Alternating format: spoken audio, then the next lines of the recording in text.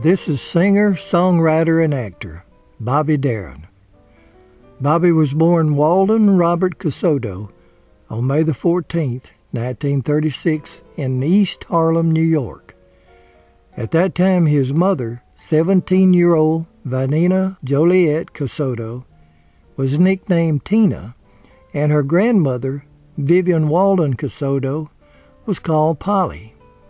They had cooked up a scheme to hide Nina's pregnancy by passing Bobby off as Polly's son and as Nina's younger brother.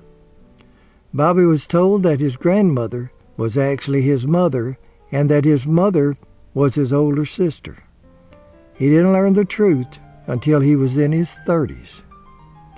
Bobby's grandfather, Sam Casoto, had passed away in prison from pneumonia 1 year before Bobby's birth. Sam had been considered an associate crime boss of the gangster Frank Costello. While Bobby was still a youngster, the family moved to the Bronx. At the age of 8, he was stricken with rheumatic fever that left him seriously ill with a weakened and damaged heart for the rest of his life. The family was told it'd be unlikely that he would live to reach the age of 16. However, Bobby found out what the doctors had said and was always in a hurry to make his mark before his time ran out. Even though Bobby was sickly as a youngster, he was a very good student, and in junior high, he learned to play the drums that he had borrowed from a friend. By the time he had started the prestigious Bronx High School of Science, Bobby had learned to play the piano and guitar along with the drums. After graduating from high school, he entered Hunter College and enrolled in the drama department. He felt that college was a waste of time that he didn't have, and after 2 semesters he dropped out to pursue an acting career. At the age of 19, while in a candy store in Washington Heights, Bobby by chance met a high school friend that he had graduated with, Don Kirshner, who at the time was writing songs, and the two formed a partnership. Their partnership led to a meeting with George Shekel, who was managing teen idol Connie Francis. While Bobby and Don was writing for Connie, a romance developed between Darin and Francis. It's been said that Bobby wanted to elope, and Connie's father threatened him with a gun not to see his daughter again. Bobby told her that it was either him or her father. Connie Francis stated years later that not marrying Bobby Darin was the biggest mistake of her life. While looking to change his name so that people could easily remember it, one story goes that he spotted a neon sign for a Mandarin, M-A-N-D-A-R-I-N, Chinese restaurant that had the letters man, M-A-N, gone out, leaving only Darin. He had been called Bobby from his youth, therefore his new name was Bobby Darin. Others say that he actually picked the name from a phone book. Bobby managed to get a contract with Decca Records, with not much success. He then signed with Atlantic Records, where he recorded I Found $1 Million Baby, which was also a disappointment. In 1958, Bobby was friends with disc jockey Murray Kaufman, whose mother was also a songwriter, and she was having problems writing a song that fit the title Splish Splash Take a Bath. Bobby said, "Heck, I can write a song to that title." Murray challenged Bobby to write a Splish Splash song on the spot. Bobby wrote Splish Splash in a few minutes as a joke. It became a #1 seller. Bobby appeared on the Dick Clark American Bandstand as the artist and shared the writer's royalties with Kaufman and his mother. The next year, 1959, Darin recorded and wrote Dream Lover. It became a multi-million seller. And in August of that year, he appeared again on the Dick Clark Saturday Night Beach Nut Show. He followed Dream Lover with Mac the Knife, a song made famous by Louis Armstrong, and he was reluctant to record such an old standard song. He finally relented and recorded it. It went to #1 on the charts for 9 weeks and won the Grammy Award for the Record of the Year. Between making hit records, Bobby was also breaking attendance records on a nightclub circuit, such as the Copacabana in Manhattan and major Las Vegas casinos. He was meticulous about his appearance, and his hair had started thinning in his early 20s, so he began wearing a toupee in public. In 1959, Darin sang Beyond the Sea, a 1945 contemporary pop romantic song that had been recorded by several artists. However, Darin's version was far more successful than the others. Years later, in 2004, actor Kevin Spacey will star and produce the movie Beyond the Sea, about the life of Bobby Darin and Sandra Dee. In 1960, Bobby stars in his first movie, a romantic comedy with Rock Hudson, Gina Lollobrigida, and teen star Sandra Dee, entitled Come September. Darin composed the title theme to the movie. The film was shot on location in Italy. It was the first time that he had met Sandra Dee, who was already a teen star. The couple were soon in love, on camera and off.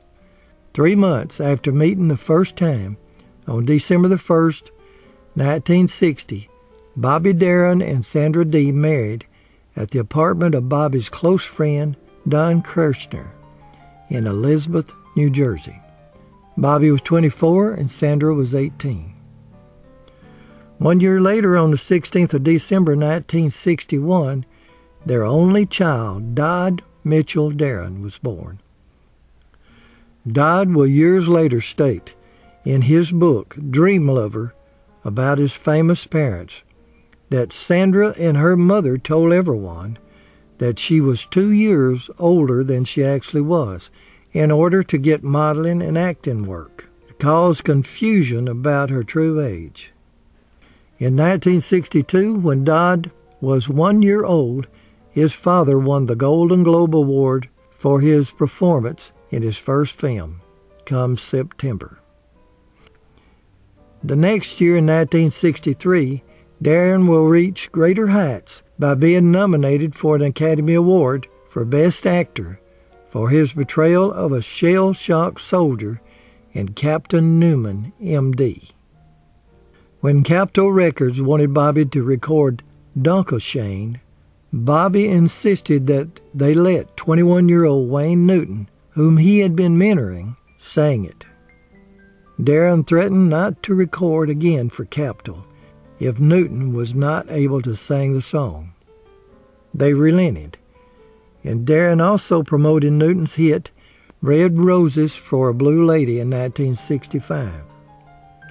Newton stated that if it hadn't been for Bobby Darin, no telling where he'd be. In 1966, Bobby will sing one of his greatest hits, If I Were a Carpenter. Other artists had recorded the song, but no one had succeeded of performing and singing it the way Bobby Darin did. With all of his success, Bobby was always driving himself to achieve more, spending less time with his wife, who was by now drinking heavy and having a serious eating problem. During their 7 years' marriage, they had separated and reconciled several times. However, on 7 March 1967, it was final. Although they were divorced, they continued to care for each other through the years. Sandra would never marry again. She will always say that Bobby remained her one true love, and that their breakup was both their faults. 38 years after their divorce, Sandra Dee will pass away from kidney failure and pneumonia at the age of 62. She's buried at Forest Lawn Memorial Park Hollywood Hills, and she remains America's teenage sweetheart. After his divorce from Sandra, Darin became involved in politics. He began supporting and traveling with Democratic presidential candidate Robert Kennedy.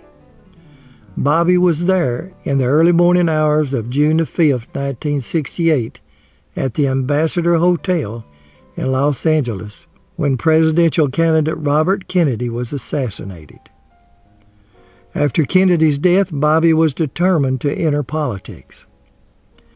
Nina, Bobby's birth mother, knew her secret about being his mother instead of his sister would be found out if he entered politics, so he was told the truth when he was 32 years old. Nina refused to reveal his dad's name and took it to her grave in 1983. Bobby was so affected by the news that he went into seclusion for almost a year. He stayed in a trailer at Big Sur. In 1969, Bobby Darin was ready to face the world again. He created his own record label called Directions Records and began writing and singing protest songs. During this period, he wrote Simple Song of Freedom. It became a well-known protest song. In January of 1971, Bobby underwent heart surgery to replace and install 2 artificial heart valves. He had been suffering for lack of energy for a long time. He spent almost a year trying to recuperate, but was unable to fully recover. On July the 27th, 1972, Darin starred in his own variety show on NBC. It was a part of Dean Martin's Presents. It lasted 7 episodes until September the 7th, 1972. And in January of 1973, NBC presented The Bobby Darin Show. It ran for 13 episodes until the 27th of April, 1973. Bobby loved to play chess and would sometimes explain different chess moves on this show. During his performances, Bobby would take breaks backstage where he would be placed on oxygen in order to be able to continue performing. His audience was never aware of this fact. On the 25th of June, 1973, Bobby Darin weds for the second time. He married Andrea Yeager, a legal secretary. They divorced 4 months later on October the 24th, 1973. The official cause for the divorce was strain caused by Bobby's worsening heart problems. A few months after Bobby's divorce, he failed to take antibiotics before a dental visit, which is required for such heart conditions. Bobby developed sepsis, a dangerous systematic infection. And on the 11th of December 1973, Bobby checked into the Cedars of Lebanon Hospital in Los Angeles to repair his 2 heart valves. On the 19th, a 5-man surgical team worked for hours without success. In the early morning hours of December the 20th, 1973, Walden Robert Casoto, Bobby Darin, passed away in the recovery room without ever regaining consciousness. He was 37 years old. His star is on the Hollywood Walk of Fame, located at 1735 Vine Street. It was dedicated by his son Dodd and mother Nina. Bobby's body was willed to science.